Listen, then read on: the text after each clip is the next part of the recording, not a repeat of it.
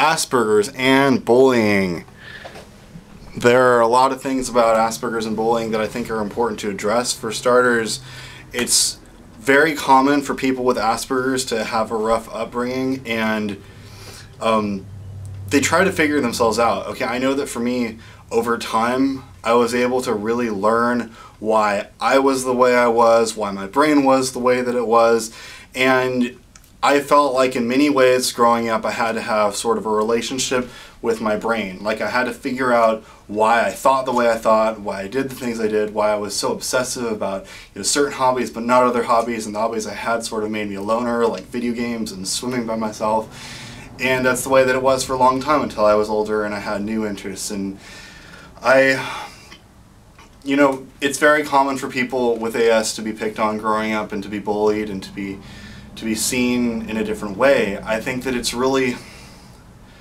important to note that Asperger's people don't mean to be selfish or self-centered, but it's very, very hard for them to have empathy with certain things. It's hard for them to put themselves in somebody else's shoes, so to speak. I know that for me, I couldn't really see what certain things I did looked like. I know that like when I got kicked out of my private school or had to leave because of my story and I went to that public school, I would do weird things that I didn't realize was weird, like there'd be bleachers with a bunch of people that were sitting on the bleachers, and I'd be standing far away at the fence and just wanting to hang out by myself. And there was a lot of times in my life like that where I was hurting for some reason. In that case, I was just kind of jolted into a new school because of my horror story, and I had to be comfortable in a new situation, and changes are hard for Asperger's people, so naturally I was hurting and I wanted to be a loner. And I realize now more about people that are introverted, people that want to be loners. People gather strength within sometimes, but people would see that as weakness, as, I didn't like people, I didn't want friends, I was a weirdo. No, it wasn't any of those things. The truth is, especially in 10th grade, there were a lot of times where I had plenty of people I could have had lunch with or talked with or socialized with, but I chose not to because I had to spend time by myself. I had to figure out myself and my thoughts, and I did a lot of journaling, and this is my 10th grade rough coming out, and I had a lot of anger, I had a lot of things I had to sort through, so I spent a lot of time by myself journaling. And there's things like that, things that bullies would automatically see, whoa, that's weird, I'm going to pick on that person. But also imagine, my younger years where I'm cracking my knuckles and I'm looking at the ground and I have this really unconfident body language and I just seem really unsure of myself. And people with Asperger's, I think, are also really uncomfortable in their own skin, and I know I was. And that's something, as I got older, I got more and more comfortable with myself. And in the same way, I was also more feminine. When I was younger, people could tell I was gay more easily, and as I've gotten older, that's become less and less so, where it's become where I have to tell people, or they suspect, but it's sort of hard to gap that bridge, because for me it's not, there's never really a good time to be like, oh yeah, I like men, or something. It doesn't really come up in conversation for me. But so I danced with people for a while. But anyway, I think it's really mistakes. I made a lot of social mistakes. And that's part of Asperger's too. And there's a quote of, that's the beauty of being young, there are no mistakes, only research. It's a line from Nip Tuck. And I think it's true with anyone, but it's especially true with people with Asperger's. I know that for me, I had to make a lot of social errors to kind of learn from each one and be guided from that and see why something's weird to that person, but for me it seemed like a normal thing, but I just made this person uncomfortable, or I might have made this group of people uncomfortable. There's a lot of mistakes I kind of had to learn from.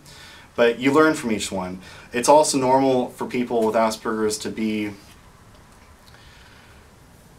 numb to social stuff altogether, because I know for me it's like I made so many mistakes, and every time I tried to say something, it seemed, maybe not quite that often, but whatever, I would make mistakes, I'd feel embarrassed, I'd feel like I shouldn't have said that, and all these things sort of lead to my conclusion of, it's so important, maybe for any kid, but I think especially for an Asperger's kid, you have to take a martial arts. You have to take some kind of martial arts. And there's so many different ones, there's so many pros and cons to each one. Rather than wasting time like sorting through all of them, I think that it's important to get started with one right away and then research some other ones and see if maybe there's a better fit. But there's a lot of reasons that this is important. For one, for me, I was interested in video games and swimming. I never got to really hang out with people during my interests, and that's something I wish I could have done different. I wish I had more confidence. I wish I had more coordination. With more confidence and more coordination, I definitely would have been into sports growing up, but for me, I didn't feel like that was possible because I wasn't coordinated. I would have made my team mad at me. It would have given bullies and stuff an extra reason to pick on me. Some of the bullies even would have been on the team with me, didn't want to spend more time with them. On my private school, it was such a small school anyway, and I didn't want to spend more time around those people. But if I could do it again, I really, really wish I could have been in martial arts my whole life. I think my whole upbringing could have been a lot better because of that for a lot of reasons. It's not just the fighting ability. I thought it was just the fighting ability when I was little. I was wrong. It's not just the fighting ability. For starters, there's coordination, there's time around people, there's confidence building, and then there's fighting ability. But with all those things, especially confidence, you may not be picked on by bullies in the first place. You'll have the body language to other people that you're not confident like me, that how I was, and cracking my knuckles and looking at the ground and having terrible posture and just so uncomfortable with myself. And bullies feed off of body language. I didn't realize that at the time. I couldn't put myself in someone else's shoes to see that. I couldn't see what I looked like to someone else. And if I was a bully, I totally would have picked on me. I definitely would have picked on me. I would have been a really easy target. And I was targeted a lot. But my story is that I actually was in a karate class when I was real little, about 9, I think. And I loved it. I thought it was great. I learned the snap kicks. I thought my instructor was so cool. There was a basic class and there was an advanced class.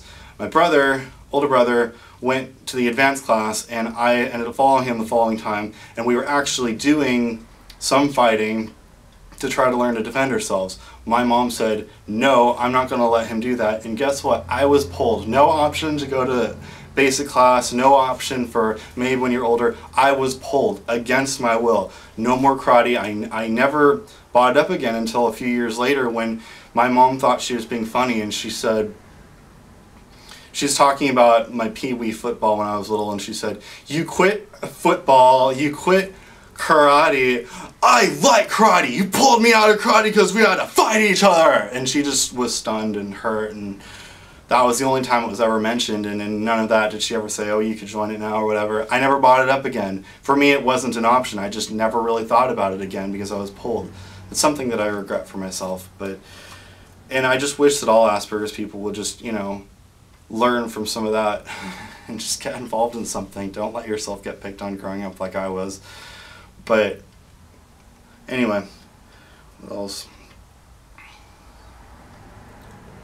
I also know that I've been a little bit of a cause for bullying myself, because it's common for people with Asperger's to be temperamental.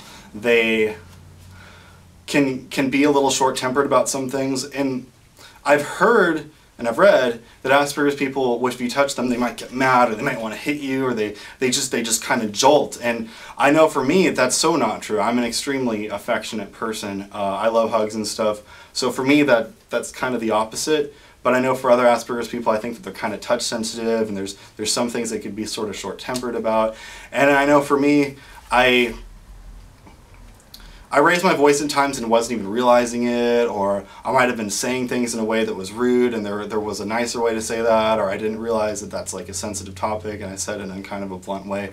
And my wish for other people around Asperger's people, you've got to tell them when they're being rude. I know for myself, I needed people just to say, you're being rude about this, please say it in this nicer way. We need people to say, dude, you're talking to me really loud right now.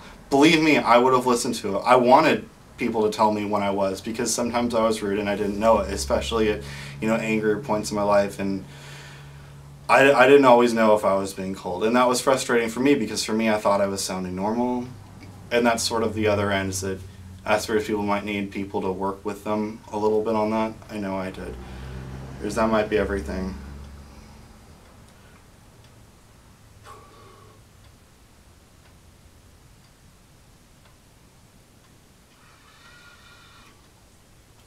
Yeah, I think that's everything. I hope that was helpful, and I also want some feedback from people about the ways they've been bullied with Asperger's, things that they've learned about Asperger's, things about standing up for the bullies. I've heard a couple bits of advice that saying thank you to people that are verbally harassing you is very helpful, which makes sense, as that would be great in a reverse psychology way. While if you say something mean back, then they'll just want to say something mean back to you, and by saying thank you, then they just might look at you like you're weird. It kind of takes the fun out of what they're doing. I wish I had done that. And I've heard from the amazing atheist that if you sneak up behind them with your heaviest textbook and whack them in the back of the head with it, that they understand violence, and that's something that would scare them, and that's something they would remember. And I'm not sure if I want to encourage that, but somehow I feel like that might work too. Something I also, maybe I wish I tried that. There's some people that might need that, but I don't know. I'd be cautious about that one. I could get you in a lot of trouble.